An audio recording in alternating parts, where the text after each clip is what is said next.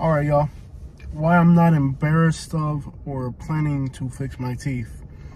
So, in the last little bit, we've had a lot of people comment saying, oh, you buy new cars and you travel and this and that, but you have not fixed your teeth. You spend all your money on fancy stuff like GoPros and rims, and when are you going to fix your teeth, Jose? Never. If I had $1 million, I wouldn't change who I am as a person. There's a reason these teeth are like this. Bottom row straight, but top row is messed up, and you can also tell my nose is messed up. You know, if you know why my teeth, there's people that when I walk into luckily I've never walked into a prison, but this says a lot. It says that my childhood was rough, that my parents couldn't take care of me when I was little, that I was malnourished too, because they're not straight at the bottom, they're kind of like this, little grooves and stuff. It says a lot. And when I'm on the street in a big city and somebody comes up to me, all I gotta do is show them my teeth, and they already know that I'm just a different type of person than what I've been through in my life. And it's not really like, if I were just to walk into a prison cell right now and there's like 50 dudes sizing me up, and I go like this and they see these teeth, they just kind of know that there's a little bit of struggle behind that. And when I was I was bullied in middle school over it. I was bullied in high school by a bunch of rich kids whose parents could afford to do that for them. Of course, my parents couldn't afford to do that for me. But some of those kids that used to make fun of me when I was in middle school and high school, I've seen them working in drive-thru as adults. So your parents can only do so much for you. It comes to the point in life where you got to be mature and you got to be the one standing on your own 2 feet. And I'm not embarrassed of it anymore. Like, in fact, if I had money, I don't even think like a real serious kind of money, like I would never even consider fixing it, because it's a reminder of to me, it's like you see people with a face tattoo. That's something you give yourself. But this is like a face tattoo that life gave me. Like, you see people that they try to portray their something, cover their arms and their eyes with tattoos and stuff, trying to portray that there's something. I feel like, you know, you should just like be able to look in my eyes and just kind of see what I've been through in my life. And I don't feel that really it matters to me. Like, I just feel like it lets people know that I've been through a lot, and that from malnutrition to a rough childhood to a lot of fights. There's another YouTuber on the internet, and he's got the same problem I do. See, his bottom row straight, top row messed up. I'm not going to mention his name on the video, but you know, it's something that if you know how you end up like that. I've shared a lot of stories about growing up in Louisville, Kentucky, and how where I lived was, you know, the neighborhood I wasn't supposed to live in, and I used to have to fight on the bus every single day. Have to fight in my neighborhood every single day, and you know, that disfigures you a lot. A lot of things, man. And also another thing too was I used to hang out with my cousins that were older. And when I was hanging out with my cousins that were older, they were playing baseball, and they were like pretty much like grown kids, and I was still kind of little. And I also had some damage in the back of my mouth because of that. So I've had a lot of traumatizing experiences that have led to this. You know, this isn't just you don't just end up with a mouth like this. Like, there's things to it.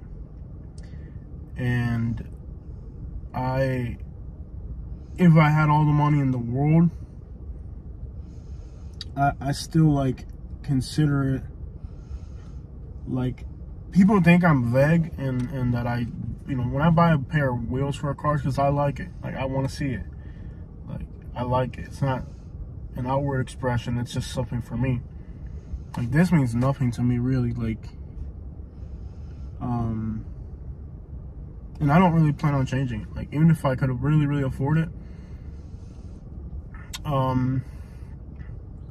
throughout my whole life,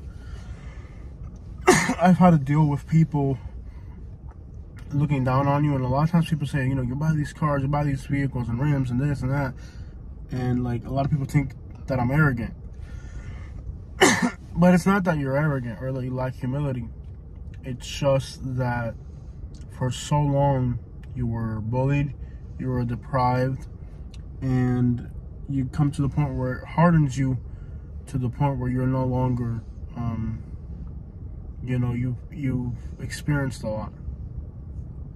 And a lot of people that are in the comments saying, oh, you need to fix your teeth or this and that, like, you just don't understand what all that entitles.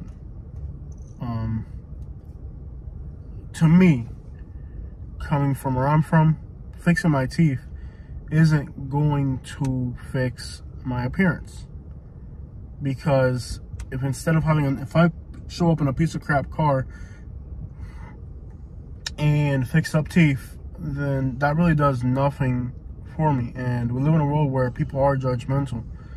Like, if you're going to go do a job for somebody, a lot of the opportunities that you're going to get are going to be determined by how other people perceive you. And if other people perceive you to be kind of from a poor background, then those opportunities, those doors just shut automatically. You're kind of almost not worth who you are. You're worth what a piece of paper says on a degree, or what your appearance is. Determines a lot, because whether people try to say, well, we're not judgmental or we believe it, but that's all garbage. You live in a very judgmental world. And in fact, as I travel, I realize that the people that claim to be the most open-minded, and like in cities and stuff, are actually some of the most judgmental people you'll find. Because if you think about it, in cities, what you drive and how you present yourself, or the $40,000 Rolex on your watch, on your arm, means more to other people than who you are as a person. Like, I was just in Houston at a tire shop. I ended up getting the wheels for this car in Birmingham, Alabama. But I initially wanted to do it in Houston. So I was in Houston, and I walk into a tire shop, and there's me and this other dude. The other dude puts his arm on the counter with like a really, $30,000 watch or whatever. Puts his arm on the counter, with his watch. You can see he's got a watch, he's got a gold chain, he's got a earring, and he parked a Maserati right in the disabled spot where when you're behind the window you could see it. So, my money was good too, but apparently the person behind the register looked at my clothes, which is usually pretty simple. And he looked at the other guy, and, he kind of shrugged me, pushed me away to attend the other person, because in his mindset, that was a more valuable customer. He didn't want to pay attention to me, because the other person, appeared to be more affluent. So people in the city pretend like they're more humanitarian and they're more welcoming, but in reality, urban people are very judgmental. And I'm happy about my teeth, because it reminds me that I don't care what you think about me or how you perceive me. I'm going to carry myself the way I'm going to carry myself, and it really doesn't matter the way you perceive it. Like, you could perceive me however you want. Like, I don't need your opinion. Like, I figured out how to make a living without caring about what the next person thinks about it. So if all of a sudden now I'm going to start caring about what the next person thinks, then that's just going back 20 steps. It hasn't bothered me. I eat every day. Teeth are for eating, and I eat every single day. I eat good. I got a nice belly right here, so I've been eating good. Do I care about appearances? I really don't. But a lot of times the people that need to know what it means will know what it means when they see it. And to me, that matters more, because those are the type of people that can really hurt you. But when they see that, they understand what it means. But regular square people, they don't understand what it means, because they're just focused on, like in school, I got bullied a lot by a lot of people. And it was like, okay, how many people are you gonna have to put in line? If you have to go through life checking every person that disrespects you, how many people are you gonna have to put in line? You're gonna have to spend your whole entire life, you know, in trouble because of dealing with people who disrespect you. So I learned that it doesn't matter what they think, and you shouldn't really, you shouldn't, because once you're getting bullied, there's only one way to stop it, and if you're gonna go through life checking every person that needs to get checked, at what point do you say, okay, that's too much? At what point do you say, okay, that's enough consequences? Because you're going to continue to meet people who are going to try to bully you or try to make you feel like you're insignificant because you're a parent. So I've been dealing with this for a long time. It doesn't bother me. What I'm glad is that I can buy the things I want, do the things I want, wake up whenever I want to, go to sleep whenever I want to, eat whatever I want every day, like drive whatever cars I want. Like literally, if I wanted something more expensive, I can get it, but it's just not what I want right now. I'd rather travel a little bit more and stuff, and I could probably do both, but I don't really want expensive cars because they could just get stolen or whatever. But I'm happy where I'm at, like, and I don't need anybody to, like, when you go into that job, they're gonna look at you head to toe. But me, I don't need it. Like, I figured out a way I can live without being subject to other people's criteria. So when I go on my YouTube channel and I see people talking garbage about my teeth, to me, I've been seeing that since I was, like, in middle school. So you think you're telling me something new? You think you've discovered a new thing?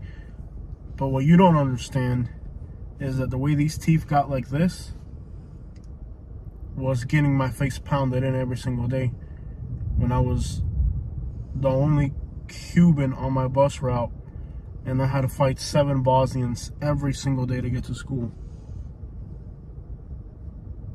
But you don't know that. Every single day. My bus stop, there was two kids that were twins, and they were my age, so it was fair game for both of them and me. We're the same age, same size. And sometimes their sister would be there, and there would be 3-on-1. Get on the bus, 7-on-1. Change the bus, because in Kentucky I had to ride 2 buses, and then might have been 4-on-1 or 4-on-2. Luckily, when the bus switch stopped, there was another kid in there that was Spanish, and me and him could kind of work together to defend ourselves. So when you got in the expressway, the bus driver couldn't stop the bus. Nothing. When the bus got in the expressway, it was full on, and I was always by myself, always. For like 1 year period or 6-month period before I moved back to Florida. In Kentucky, for like a short little period, finally we were the majority, and we didn't go and hurt other people. Like, we just made sure that they wouldn't hurt us.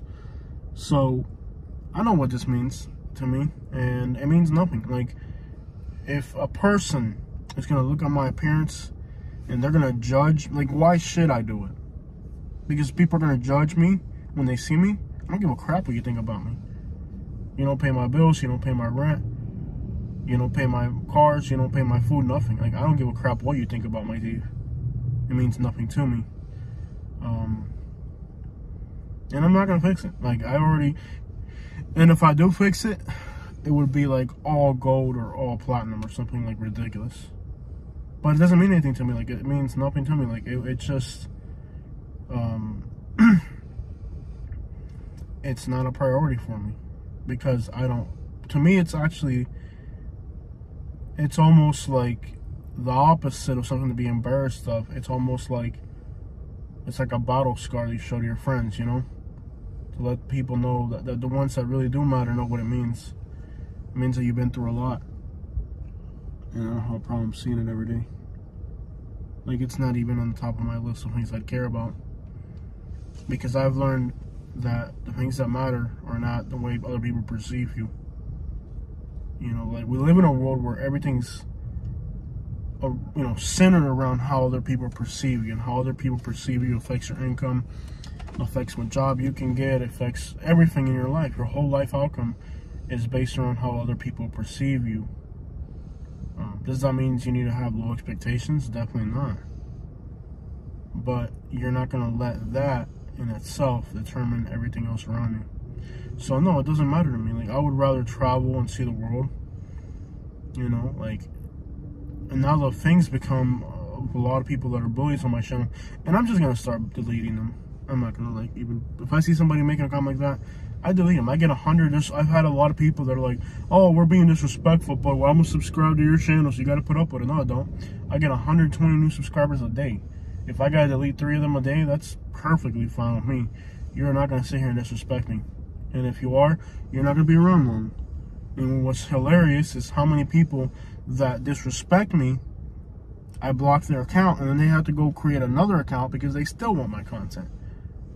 Which is just ridiculous. Like, I don't even understand that. Like, I couldn't imagine me getting blocked from one person's channel and then feeling so emotionally attached to it that I have to create another account and then go back to troll this person again, or to apologize and say you're going to behave. That's just ridiculous, which goes to show that the people that are doing the bullying on my channel right now are actually, they're the ones that are emotionally kind of going through something, and they feel that if they can put me down, then it's gonna in some way make them feel better about themselves. I don't really get how it works. I've never been envious of other people, and I've never been a bully. I've never been a bully. If somebody got it from me, they got it for a reason. But anyways, I don't really care. Like, I really it doesn't top the list of my priorities. It doesn't top the list of things that I'm worried about, or that I plan to do anything about, like, really right now. Like, more important to me is getting a house paid off again. Renting isn't really for me. After so many years of being a homeowner, this whole renting thing is not easy. Somebody else making rules for where I live and where I sleep is a little redundant for me. Even if that person's reasonable, it still isn't for me. So I look forward to having my own place again, where I can make my own rules again, and I can kind of be in charge of my own piece of land again. Not just having a mortgage, just paying it off and saying it's mine. If I pay the property taxes, then I'm good. You know, and even when I had a house paid off, I was always worried about property taxes and being able to pay that. So, even though it wasn't monetarily a lot, but it's just the notion of, I wish I could just pay property taxes 20 years ahead or something, and say it's mine for 20. And like, even to that point, I used to be when I was a homeowner. So more important to me is being a homeowner. More important to me is just having peace and tranquility. More important to me is maybe traveling and seeing a lot of places that I still want to see. More important to me is helping. Like, before I spend $70,000 in a dentist, I would grab $70,000 and maybe, like, buy my dad a new car, or maybe remodel where he lives. You know, I would just consider, before fixing this here, I would help my dad. You know, I would maybe take my family on a vacation. Maybe I would buy some real estate. Maybe buy some more toys, like maybe a bigger ATV, or, you know, there's 1,000 things that I would do before fixing my teeth, man. It's not even like, and I am believing in investing myself more than in the past, but why does my look matter? If they ever stop functioning, then it would matter. Like, if my leg broke, I would fix it, because then you need a leg. But I have teeth. It doesn't matter to me. It really doesn't. I've always been picked on. I've always been bullied over it. But it's hilarious when I'm in a drive-thru and the people that used to pick on me and make fun of me in middle school, now they're working at a Burger King drive-thru. So I guess now that you're your own adult and daddy's not the one paying for the monkeys and the guitars, then, you know, you're not that cool anymore. So that's the way life works, you know. Sometimes you just got to look at the long-term ramifications of your decisions. But there it is. I don't really care about fixing my teeth. If I had $100,000 or $200,000 right now, it would be paying off a house. It would be some real estate, some vacations. It would not be my teeth. If I had $1 million, I would start to consider fixing my teeth, and it probably would not be going back to stock. It would be some aftermarket stuff, and not to make it look trashy, it would be like something decent. Like, it would probably be like platinum, because it kind of looks like my regular teeth, but it's just a lot of pain and a lot of money and a lot of time that I can spend traveling or something. It's like, you think going to the dentist, even if you got the money, even if everything else, if it's not even about money, it's still a lot of time and a lot of crap that I'm not willing to deal with. So there it is. Definitely not on my priorities. Don't care about it. Happy with who I am.